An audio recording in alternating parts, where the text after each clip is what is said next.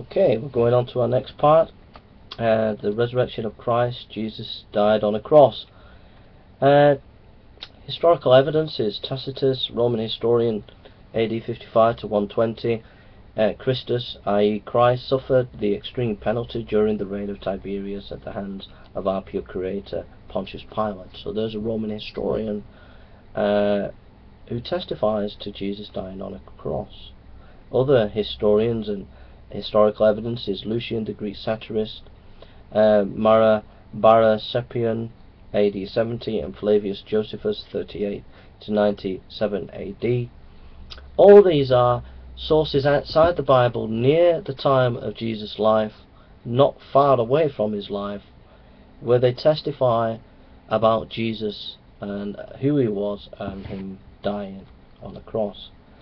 Now, this evidence is so strong that even a skeptic like Dominic Crossan of the Jesus Seminar and Marcus Borg have said that Jesus was crucified is as sure as any fact in the ancient world.